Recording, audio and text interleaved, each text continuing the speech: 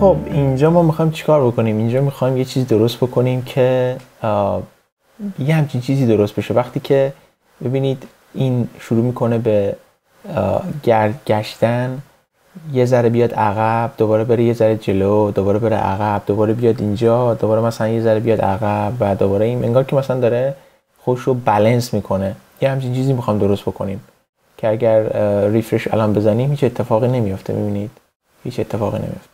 خب واسه این کار من میام اینجا یه فاصله میدم، بعد میام پایین یه چند تا کی فریم درست میکنم. گفتم اینا وب کیت کی فریم هست. اگر براوزرهای دیگه دارید مثل یعنی براوزرهای شما که نه، اگر دارید وبسایت درست میکنید بس برای همه براوزرها باید درست بکنید. وب کیت اینجا مینویسید، بعد موضوع بنویسید، بعد دیگه اوپرا بنویسید و آخرم این کی فریم خالی رو اینجوری بنویسید. فعلا خب من اینجا فعلا وب کیت رو اینجوری نوشتم. داخل این کی فریمتون باید یه اسم داشته باشه. اسمش رو میذارم راید. داخل این راید خیلی سریع میام اینجا چیکار میکنم؟ میگم توی صرف وقتی که صرف درصده، وقتی که اینجاست چیکار بکن برای من؟ هی این نت میز میاد بالا. خب این داخل این صرف درصد بیا برای من وب کیت ترانسفورم ترنسلیت ایکسش رو بذار صفر. به همین راحتی، هیچ، یعنی صفر همینجا ثابت اینجا بمونه، کاری نکن. بعد بیا اینجا چیکار بکن؟ بعد بیا اینجا وقتی که رفتی روی 20% میخوام یه عدد تقریبی بدیمش. داخل این 20% وب کی ترانسفورم ترنسلیت شد 10 پیکسل بده جلو. یعنی چی؟ یعنی اینجاست 10 پیکسل بده جلو ایکسش رو، یه ذره جلو. وقتی 20% بعد چیکار میکنیم؟ بعد وقتی که 35% چیکار میکنیم؟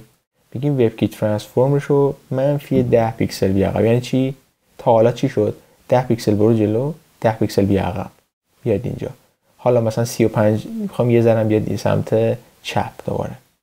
میگیم چیکار بکن؟ 85%. حالا که اومدی عقب دیگه نمیگیم که برگرد دوباره اینجا. دوباره از اینجا یه دفعه برو به این سمت. میگیم چیکار بکن؟ وب کی ترانسفورم ترنسلیت ایکس 400 پیکسل برو به سمت مثلا راست. و آخر 100% هم میگیم چیکار بکن؟ 400 پیکسل که اومدی، بعد 340 پیکسل بیا عقب. دوباره مثلا بیا عقب. مثلا 400 پیکسل بودین دیگه، 340 پیکسل یعنی اینجوری که بیا اینجا الان میشه اینجا دقیقاً این نقطه میشه 400 پیکسل. 340 پیکسل یعنی چی؟ یعنی بیا یه ذره عقب‌تر. گفتم پیکسل از اینجا شروع میشه صفره، بیا 400، دوباره بیا 340. بعد این کارا رو کردیم. الان این کی فریم ما تمام شد. میام این بالا چند تا وارد کنم. اسم انیمیشن میگه چیه؟ راید. دیوریشن چقدر؟ میگم 4 ثانیه.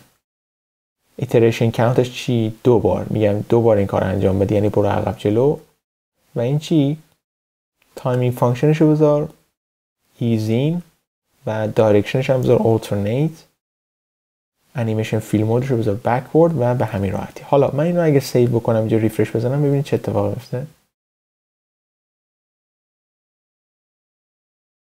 میبینید؟